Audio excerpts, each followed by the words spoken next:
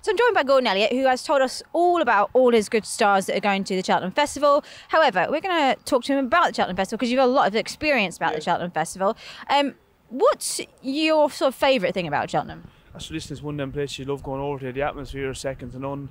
To have runners in it is great, and I just can't wait, to be honest. Yeah. Is there any particular place that you really enjoy eating, or do you have a ritual or something? Listen, I stay in the same house every day. I sleep in the same bed for as long as I've been going to Cheltenham. We have a bit of a routine. Me and a few of our friends, we go to the same restaurants and same pubs for a drink. So it's really looking forward to it. Yeah. Do you remember the first time you went to Cheltenham? It's a long time ago. I can't tell you what year it was. I went over to the horse called Perrinap at Tony Martin's. I think he might have finished third or fourth in the Grand Annual, but that's a long time ago. That was when you were riding, or that was when you were working there? Working with Tony Martin, yeah. I can't remember what year it was, but it's a long time ago. It's obviously changed a hell of a lot since then, including the stands and the stables and stuff, and your own stature. So do you feel different going? I know, it's something I look forward to going every year. Obviously, you get a little bit nervous when the time comes, but I can't wait for it.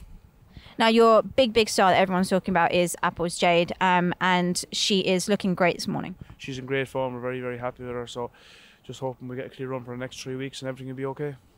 And we spoke earlier about the fact that she was in season and sort of the lengths you have to go to, how much you have to watch her to try and make sure that doesn't happen again. That's right, yeah. It's something we'll monitor very closely and hopefully everything will be okay. But, touch wood, it'll be okay.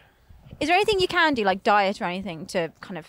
Listen, not really. We're working with our veterinary surgeons closely and making sure everything's okay, but it's something that you just hope doesn't reoccur, And then you've also got a runner in the Gold Cup as well, Shattered Love. Shattered Love in the Gold Cup. She ran well. She obviously won the GLT last year. So listen, I've got a great team of horses going. I can't wait. But they would be two of your major stars. They will, yeah. So we could have up to 50 horses going over, but they're two for the main race. We're looking forward to. Thanks a lot, Gordon.